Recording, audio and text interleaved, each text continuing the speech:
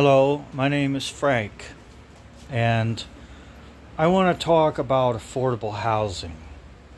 And I have lived in affordable housing.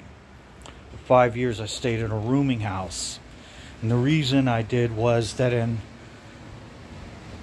2010, we went through a recession, and I lost my home. My mobile home that I built with my own hands, and I had to move back to my hometown.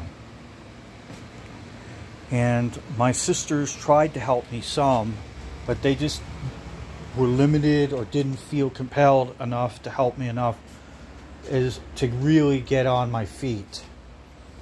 So I was forced out, and I was fortunate enough to find this rooming house.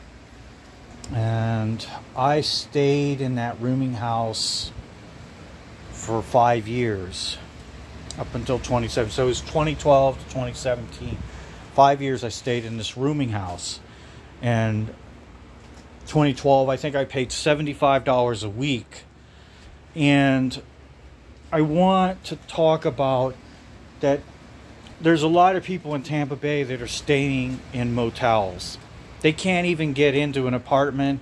They can't get into a trailer. They can't get into anything. And I'm really concerned for these people. I want, and I think I have a vision that we could do something. And it may not be what people want or like, but it would still provide a way for them to get out of not being homeless. If they want to get a job, no matter how low pay it is, and I don't feel like Section 8 is doing it for everybody. The waiting list and whatever. I mean, I really want to make a difference, and I think I have a plan. Hotels are expensive, and they're made for visitors that come from up north and come into Florida, and they're expensive. A rooming house is affordable. And the rooming house that I stayed in, it didn't have a bathroom in the room. A motel does, or a hotel. It has its own little bathroom. So there's differences. You don't pay by the day. At a rooming house, you might pay by the week or month. But it's very similar. But my the man that owned the rooming house was a lot more forgiving than somebody running a hotel or motel. A lot more forgiving. And so, thanks to him, I was able to get off the street. And I want to share this because I know there's people suffering. So I want to say that you can survive in an 8x10 room. You can survive without. We had a public. We had 12 men staying in it was like a house, but it wasn't. It was always a rooming house. From 100 years ago, when Tampa had a cigar factory, so it was always a rooming house, and it had 10 8x10 rooms and 2 little tiny studio apartments in the back. It made about $4,000 a month with those men. And they all had affordable. So if you'd had the rent at that time for a house was like $1,000 or $1,200 a month to rent a house. In that same space, you had 10 or 12 single men staying in the same space that a small house would be in, and the same size lot. And so it was a win-win. It was a win for the men, and it was a win for the guy that owned that lot that had this rooming house. It was the same, the same size of like 2,000 square feet. Maybe it was a big, kind of a big house, but it had 10 rooms. So we had 2 showers, and basically we'd wear sandals, and we'd walk down the hallway. And you had two showers, and so you didn't need plumbing in 10 rooms.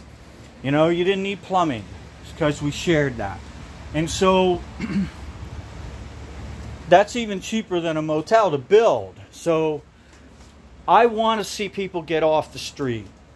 And I would like to see some vision where we start building truly affordable housing to get people off the street. And this can be applied even to families. But maybe, you know, a family, you need a little more room. But it still doesn't have to be a lot. You can still do things small, micro, and affordable. Somebody that is just, they have no credit, no savings account, and they got a family and they've run into hard times, and you provide a way for them to have some dignity and pride. And it could be very, very small, but it could be very practical and work. You could have, we could build in a large city, maybe a skyscraper, and skyscrapers aren't cheap to build. But we want to talk about getting a lot of people into some homes, or something more affordable than apartments even. Something where you don't have to work 3 jobs. You can work 1 job and take care of your family. And it's small and cheap and affordable to build. And the rent is really affordable for those jobs. People that do not have the ability to have a college degree, whatever, but it gets people off the street. You can build bunk beds.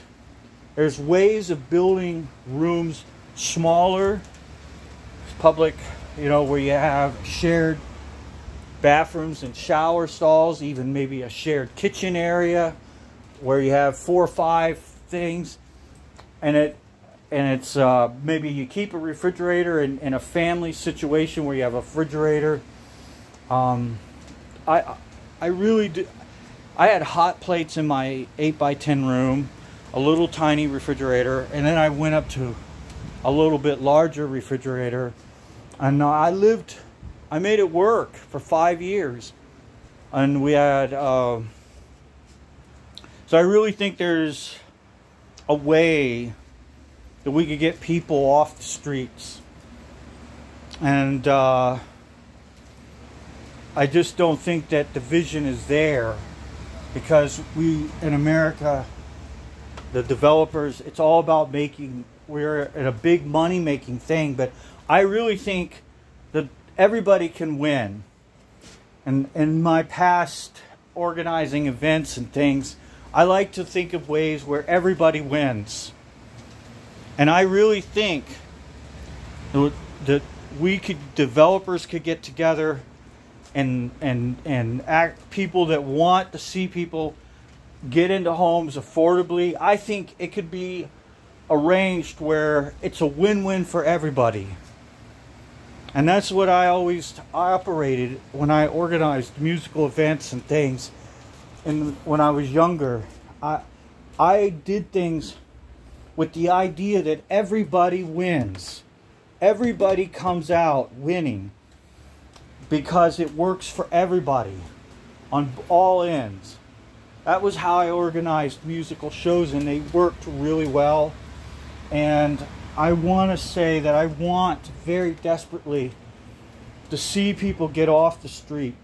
People who are genuine, who want to work, but just don't have I don't have any credit, or very little.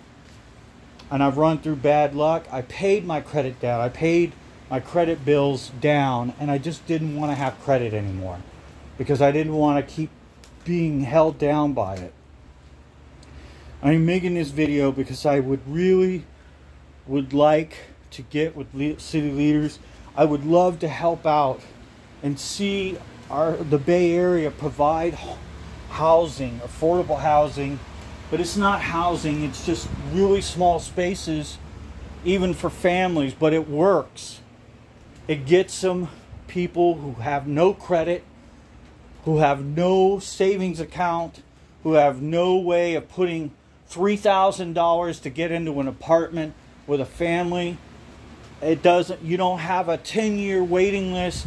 We really start building these things to get people into a living space. It's not a home. It's a living space. It doesn't have to be forever, and it doesn't have to be for everybody, but it can be something for the time being.